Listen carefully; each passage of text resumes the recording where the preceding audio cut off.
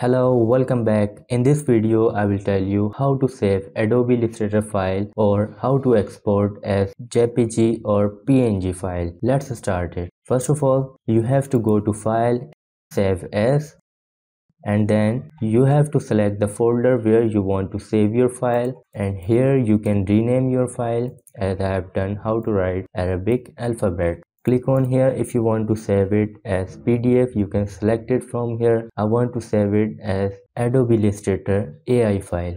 Just select it and then click on save.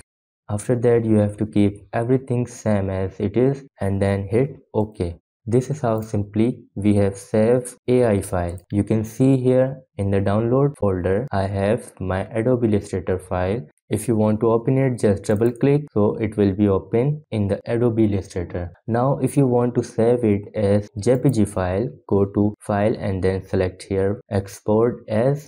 Choose your folder from here. You can select JPG, rename it, and then make sure you select use artboards. From here you can also select the range. If you have more than one artboard, you will see range from here.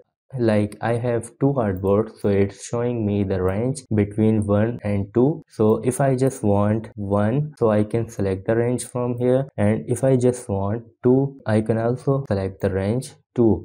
If I want both, I will write it like this. Otherwise, if I just want all of them, I can also select all from here. After that, you have to click on export, and from here you can keep the color mode. As I have told you, RGB is used for web and CMYK is used for printing. I have selected RGB here, quality 100, maximum, and then progressive. You can keep the resolution as you want. I want to export it according to my artboard size 150 ppi. If you want more high, you can also select 300 ppi. After that, you just have to click on OK, so it will export. Like this, we have exported the file. Now if you just want to export it as PNG file, so make sure you have no background here. Just keep your logo on the white artboard and go back to file and select export as, and then select the folder you want, and here you have to select PNG. Then select use artboard, same setting as I have told you in the JPG. You have to select export, and then here you can see it is selected transparent. If you select white background will become like this. So I want to keep it to transparent. Select the transparent from here and resolution to 300 and then hit OK. Refresh it. Let's see. This is how I have exported as PNG file. I hope you understand how to save AI file and how to export as JPG or PNG file.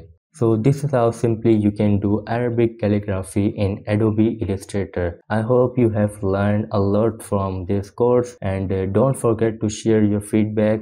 I hope you are going to create amazing stuff using Adobe Illustrator. So thank you so much for taking interest in this course. Wish you all the best. Have a great journey. Thank you so much.